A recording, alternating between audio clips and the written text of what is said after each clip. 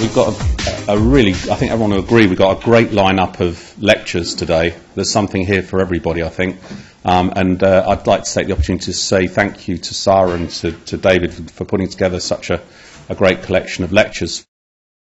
Let me just introduce Peter. Peter is chairman of DVB, and Peter is head of delivery, platforms and services in the EBU, and technology and development, DVB chairman, as I've said.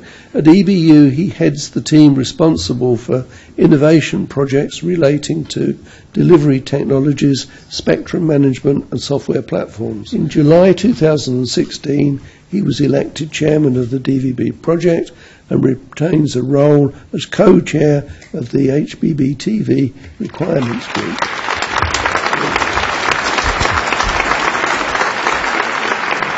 Thank you very much for that introduction. Apologies that it was so long. I didn't know you were going to read it out. There you are. So this is another presentation for you this morning about the DVB project. Something with which we are all, at least I hope all, reasonably familiar, even if we're not all familiar with WIB. How many people have heard of WIB now? All right, that's a good start. I'm going to cover a couple of things at much higher level than this. The presentation's entitled "Turning the Ship Around," and it's a couple of the challenges which I think and I hope will resonate with any of you working in the technology sector at the moment, particularly those that may have been involved in more traditional linear broadcasting before now. So, the DVB project is 25 years old. And actually, you know, when you say you're 25 years old as a young fella, you think, oh, goodness, I'm getting old. When you're married 25 years, you think, Jesus, really? When the DVB project is 25 years old, you're sort of like, oh, my goodness, really that old? We had so much fun. Are we still having fun? Well, I don't know. And this is the subject of the presentation. I don't know. And I'd like to offer up a few ideas which and challenges the DVB project has, and as it approaches its 26th year. I wonder, will it be around in 50 years? I won't. So, first thing is, the DVB project essentially provides technologies for large screen televisions. Okay, lots of other things a little bit as well, but mainly it supplies distribution technologies for large screen televisions. And it was the cornerstone, at least the technical cornerstone, of the transition from linear analog television to linear digital television, way back when. But the bottom line is everybody says the television business is changing. Yes, it is, but there are some things that we can latch on to and suggest that actually, yes, it is changing, but need not necessarily be to the detriment of the classic large screen television experience. The first thing is the total television viewing time remains reasonably static across Europe. I worked for the European Broadcasting Union, famous for the Eurovision Song Contest, and also famous for a range of slides that show off some of the more European-focused figures. So the bottom line is, really across a wide range of ages and demographics, we've got fairly consistent viewing time per day, per week, right across the region. The other thing is that there has been a shift in the linear versus time-shifted viewing. And there is no doubt that there has been this shift. But again, it's not a huge impact, at least it hasn't had a huge impact up until now. You can't read the small print at the bottom. In fact, I can barely read it.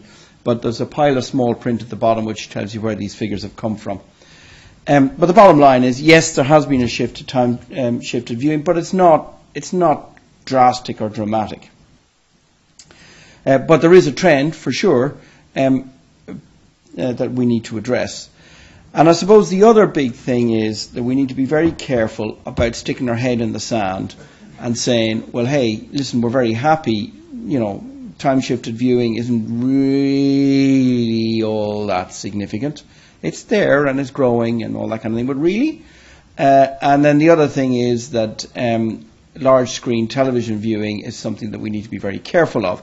And I think the issue is that there's a pile of other stuff going on in the television business now that wasn't around when DVB first started. The first thing is the advent of Netflix. Many of you will remember similar initiatives in a European context to try and gather OTT platforms together in different regions, which were blocked by regulators because of their anti-competitive nature, or at least their perceived anti-competitive nature. And yet one large American organization waltzes in and does exactly the same thing without any impunity. In fact, it's not regulated at all to the same manner. But the bottom line is that in some age groups, important age groups, the Netflix remains the platform of choice for TV content.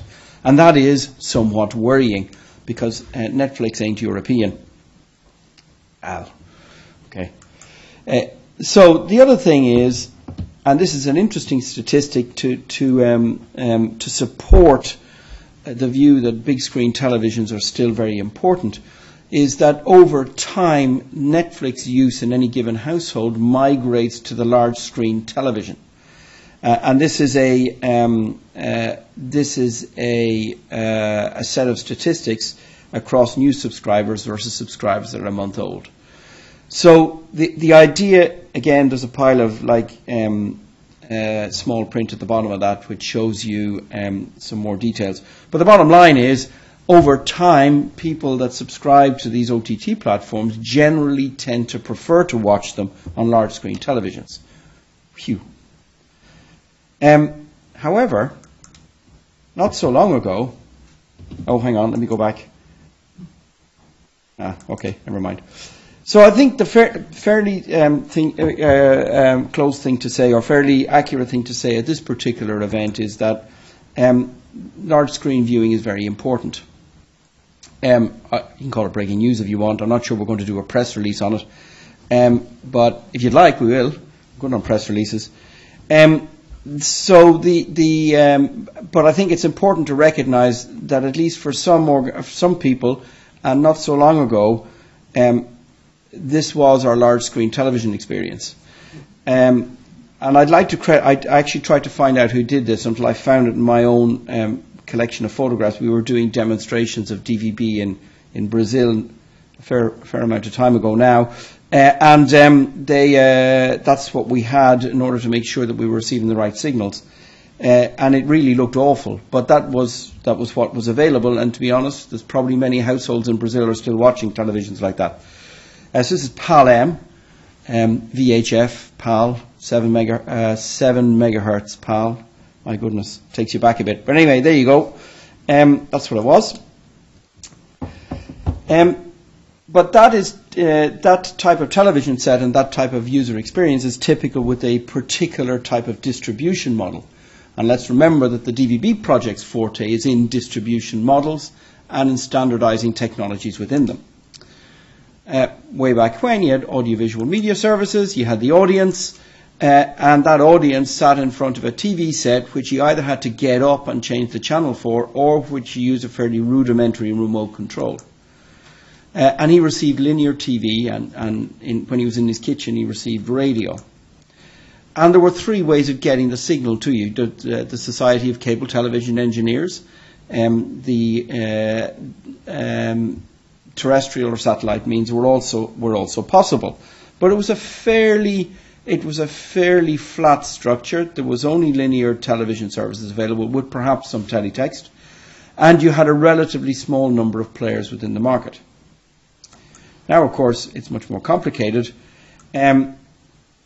You still have your AV services, but they're oh so much more complicated. The audience itself has dispersed somewhat in its use and is now using and consuming content on all kinds of different devices, which, of course, presents one challenge. Another challenge is they're not doing so at home the same way as they used to before. That consumption is dispersed throughout the day, dispersed through different locations, each of which presents challenges. And there are a range of traditional broadcast means of achieving appropriate coverage and reach within those audiences. Some work on some devices, not all work on all devices, but there you go. And that's DVB's realm. But then there's a pile of other stuff, IPTV, over-the-top, open broadband network television, and we have a range of mobile telecommunication standards, ultimately leading to 5G, I guess. It will solve all our problems, we hear. So if that's the distribution models, let's take some analysis, or let's provide some observations on the changes in the distribution models and the impact. And this is where it starts to get interesting. So before, the physical layer was the user interface. And so DVB's work on physical layers was very closely related to the way in which people consume the television pictures. Now it's an app. All right, it's not quite an app yet in some devices, and okay, the app may be different depending on which device you're on. But by and large, we are now receiving television services through something akin to an app, and it will migrate further in that direction over time. This suggests that the user experience, the crucial thing that we're trying to ensure within the consuming public, is moving up the stack. And that presents a pile of challenges to us, as we'll see. Also, users are demanding a personalized experience. Well, they're not so much demanding it, but if you don't provide a personalized experience, they will move away from your platform. So personalization and this concept of television as an application are both areas where we need to be very careful how we approach them and ensure that there are appropriate techniques available, because we have to ensure that is the case. Also, and purely in terms of the way in which the technologies are developed, there's now a much, much higher usage of open source technologies within any of the systems that we use. And in fact, the broadcast community, the broadcasters, my stakeholders in the European Broadcasting Union, are enthusiastic adopters of open source techniques as being more reliable and more cutting edge, and indeed, by and large, more secure than their more proprietary counterparts. So there's much more use of open source development, and that brings with it a new breed of individual working in television. Is the production engineer of the past going to become the software developer? These are all questions we're asking ourselves, but there's a new philosophy entering into the game of technology development that perhaps wasn't there 10 or 15 years ago. So DVB's work. So and the question was asked earlier on by Peter. We've rejected, in the context of the DVB project, the concept of basing DVB T3 on WIB. For now, the issue being that it was fairly complex to introduce, that there is some real rocket science going on in Italy. And by the way, you pointed to Crystal Palace with its 6 multiplexes being delivered from Crystal Palace. The Italians have 19 national multiplexes. Yes, 19 national multiplexes. How they do that, we don't know. But you can ask the people in Croatia about whether there's any interference or not. In fact, anecdotally, the Swiss have one transmitter serving the Italian-speaking city of Lugano, which serves no other purpose other than to keep the Italians in check. As soon as the interference gets overbearing, wang up the transmitter and wait for the phone call and then start negotiating. That's exactly what is there. I can even point it to you on a map. Serves no purpose other than keeping the Italians in check. And the Croatians are considering the same technique as well. But anyway, is DVB's work on the physical layer finished? I went into IBC and I thought, yes, perhaps. And then I thought, well, maybe not, because there was a lot of conversation at IBC about 5G. And the thing about 5G is it claims to do everything. But people are realizing that actually it may not do everything that it says it's going to do. That if you look at the interest levels of the mobile network operators, it's all about building capacity in built-up areas and trying to explode the capacity that's currently available over 4G networks. But the types of frequencies that they're proposing to use will carry high data rates, but over very short distances, and the building penetration will be awful. So it remains to be seen exactly whether 5G will in practice deliver on what it says it will. But the bottom line is I don't believe DVB work is finished in that space. How to structure it so that we can do that work without it being seen as a direct competition to 5G, I actually don't know. That's something we'll have to talk through in the DVB project to see. But I'm not so sure that DVB's work is finished at the physical layer, although I would see in a minute that in some cases it may be. And also, does the DVB project, as constituted in 1993, so long ago, 25 years ago, has it anything to add in these upper layers? And that's a key question. Because an organisation that does work at the physical layers, as we'll see in a few minutes, is quite different to an organisation that does work at these upper layers, because the challenges of technology development are different. So I tried to explain this in a way that we would all understand. And you look at the football results and you think, well, you know, Manchester United get beaten. You think, oh my goodness, does that mean he's out or not? Well, anyway. In our league, the physical layer league, we have our star teams of DVB S2, C2 and T2, and we have, by and large, within the context, we've run up against this amazing team called Shannon United, and we can't win. You just can't win. Shannon's law will win every time. You can get arbitrarily close to it for the application areas you choose, but ultimately it won't win. You won't win. So we declare a draw. Now, in DVB-S2 and T2's case, both very popular standards, of course it's easy, it's a 1-all draw. However, in the C2 case, after extra time, we have to declare it's still a 0-all draw because DVB-C2 never actually got off the ground so well. It wasn't from the want of trying. We had all the letters from all the cable operators in Germany and elsewhere saying, oh, we need DVB-C2. What they didn't actually say in any of the letters was they would actually deploy it. That was the key thing. And so we missed that subtlety in all the commitments. But anyway, aren't cable systems migrating anyway away from linear television to IP-delivered systems over DOCSIS? I know, question to ask ourselves. I don't know. DVB-C2 remains state-of-the-art, very high-performance system for the delivery of MPEG transport stream and indeed other types of carriage over cable systems. And there's a nice article in the DVB's magazine about that. So if we dealt with the physical layers, or at least had a talk around the physical layers, what about the DVB-I specification that represents our new foray further up the stack?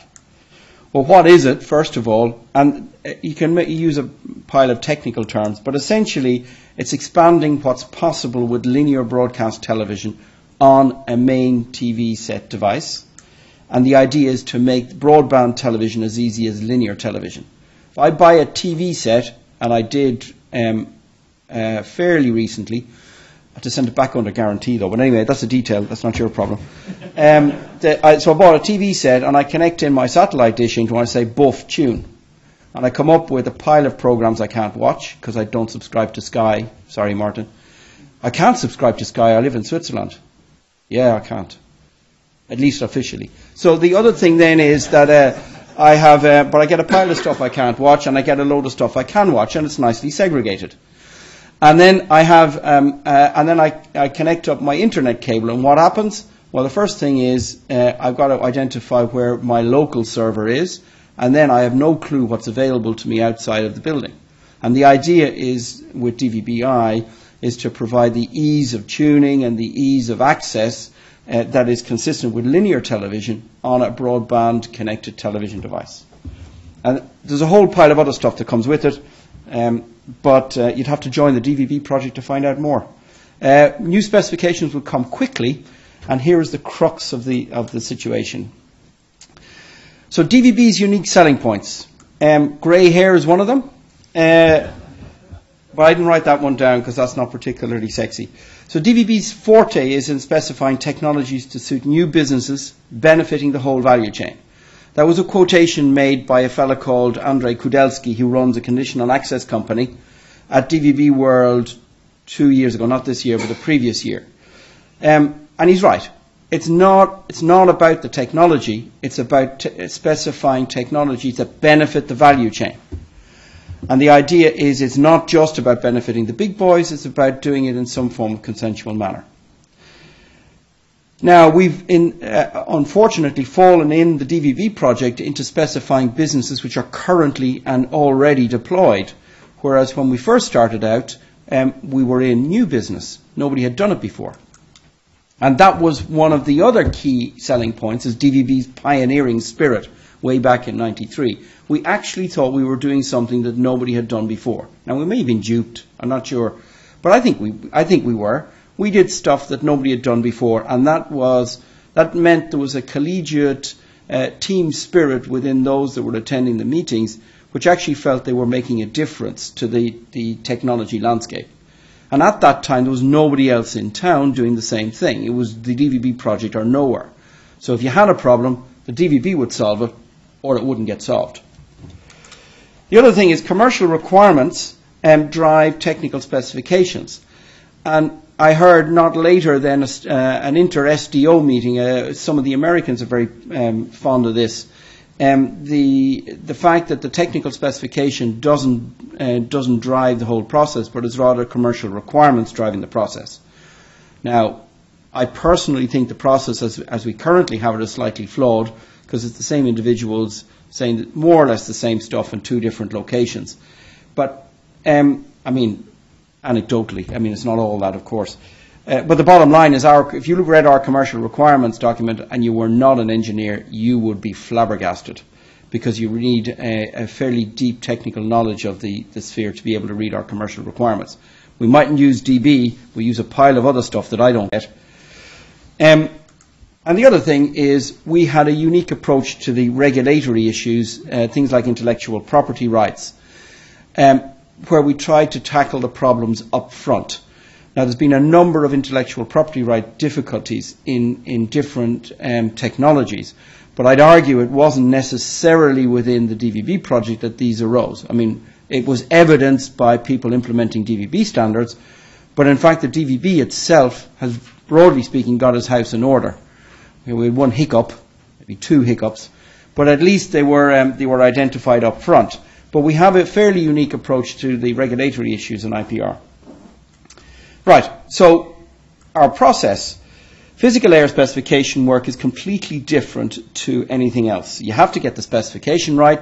You have a life cycle of 8 to 10 years, consistent with the timeline for the development of a new major release of your specification.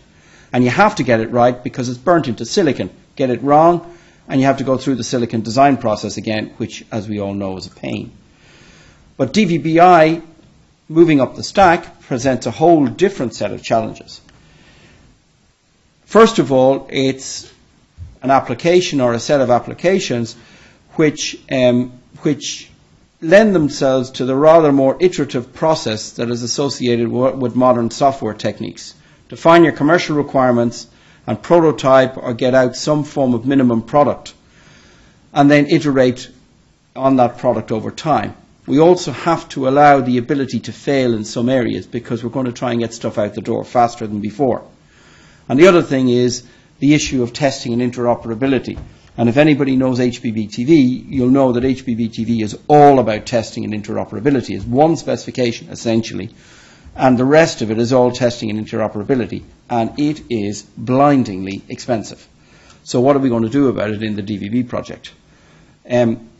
Ideally, pass it to somebody else that would pay for it and do it for you, but I'm not sure that that's going to work. We tried that in MHP's case. I'm not sure it worked there. So some thoughts as I conclude. The challenges facing the broadcast industry are greater than ever before. In fact, I would argue that what the changes that the broadcast industry is going through now, if we take our head out of the sand, are larger than the changes that took place from black and white to colour, larger than the changes that took place in the migration from analog to digital. Because everything is changing in the game, not just the way in which we watch TV, it's the type of television that's offered, it's the competitive landscape. So the DVB is now, as a result, in a very, very crowded space.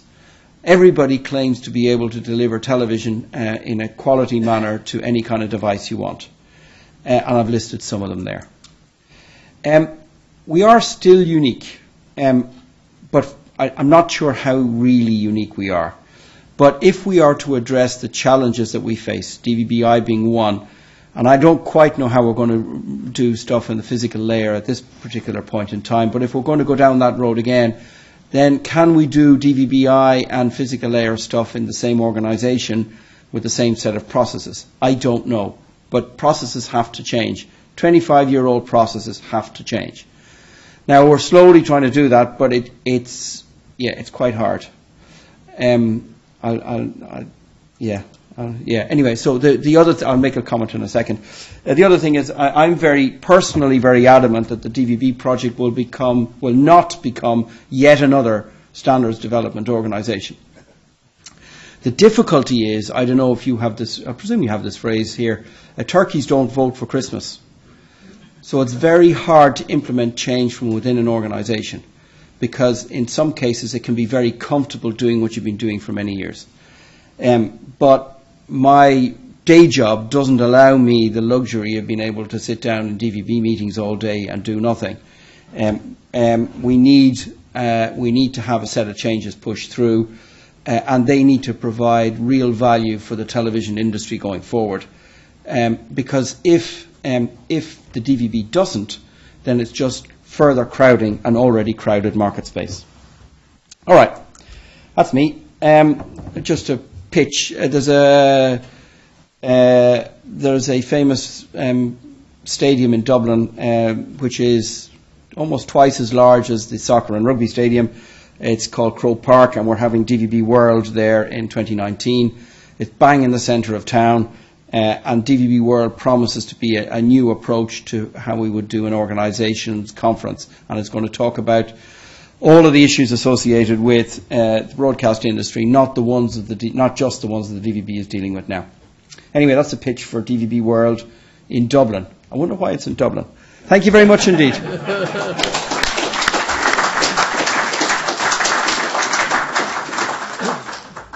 The two Peters, there is some time for questions on both of you, if you would. Hi, David Shaw. I think this is probably a question more for this Peter. We were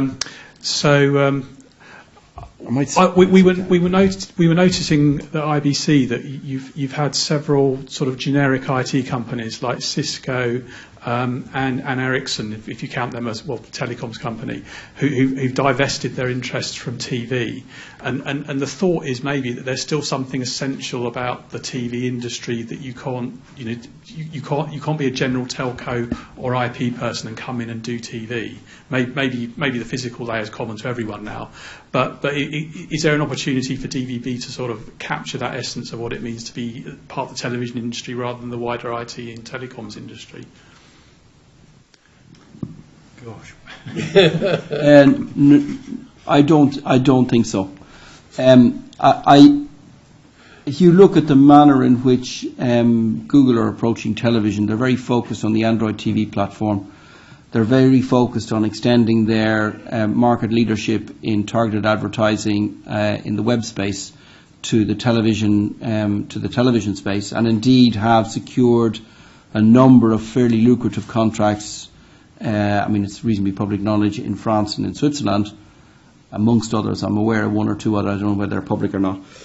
So I think they're not worried about the content. Somebody else will look after that, at least for the moment. Once they control the Android TV platform and the advertising space, is there anything else? Probably. Certainly no money. Any other questions? No. Okay. Still rumbling tummies. Yeah. I was just going to follow up to that. So why do you think that Cisco and Ericsson failed to make any money out of the TV space? I don't know that they failed to make any money out of it. They did divest themselves of their the businesses that they acquired over time, but I don't know that they failed to make any money out of it. It is a highly competitive environment, and if I move more towards the production space, it's becoming one where the cost pressures are now such that the use of generic hardware is becoming fairly commonplace. And that generic hardware drives down the margins that these guys are able to make by producing their bespoke systems. So, that business is changing just as much as the other businesses are changing. And I think it's fairly safe to say that maybe they weren't able to adapt or didn't feel as if they were able to adapt fast enough. I don't know that they didn't make any money out of it. Well, certainly if you hear the rumours about what I managed to buy NDS back for. Yeah, there you go. Well, so this morning we've heard not just about copper and fibre, but also how the regulators are and their government are looking at analogue phones. We've seen